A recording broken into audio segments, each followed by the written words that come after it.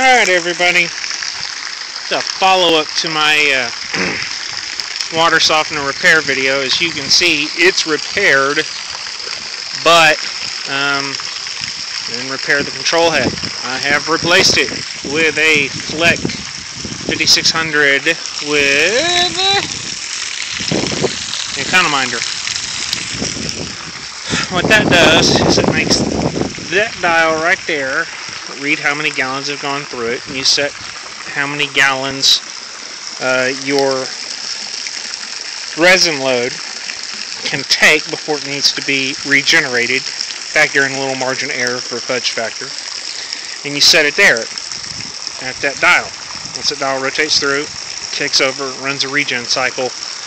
You figure in the fudge factor because it doesn't run in the regen cycle until about 2 a.m. So it's triggered to go off if you've hit the number there. Anyways, so I still have the original brine tank, but of course there's still have the RainSoft name on the brine tank. But you got to replace the little pickup valve down there. It wasn't too hard.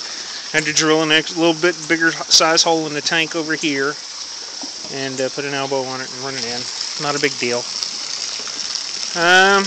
This right here just screws off the tank.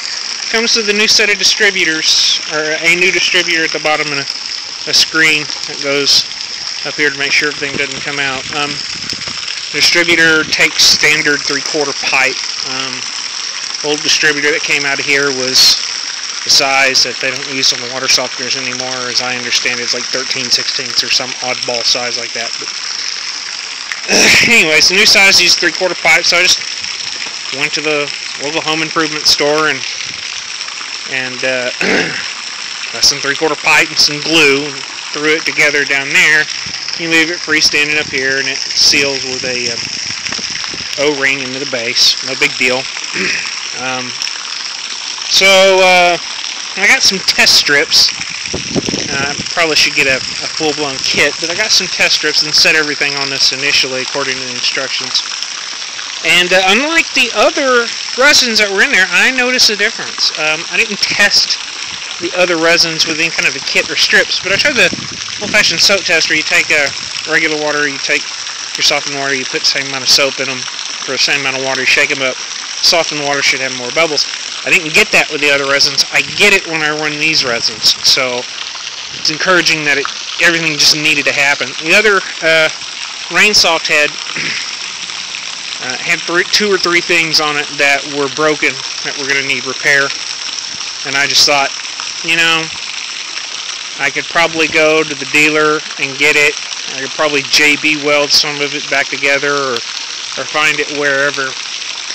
Probably could have fixed the head, but just sort of when that many things start going wrong, to me it's just a sign of things to come. So Fleck head it was. Now I got everything from a website called softenerparts.com, and I've got some videos here on YouTube, and so go check them out. Pretty easy.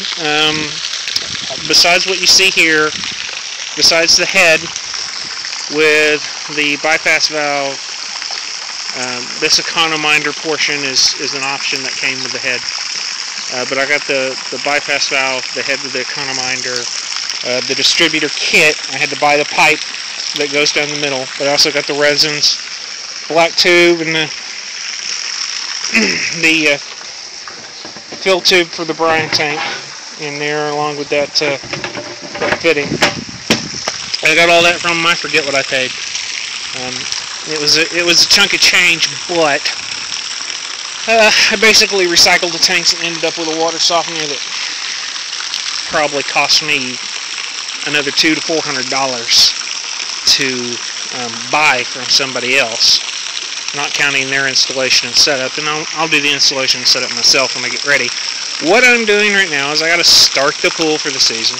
I haven't taken care of it, as you can see, and I hate showing it, but I haven't taken care of it, and so I got to restart it. I got to fill it up, and I figured, well, I want to test the regen cycle and it requires me to dump a lot of water and to see whether or not it'll regenerate the resin properly. So dump it into the pool and see what happens. So that's what I'm doing, but so far it works. If you guys have any questions, let me know. Thanks.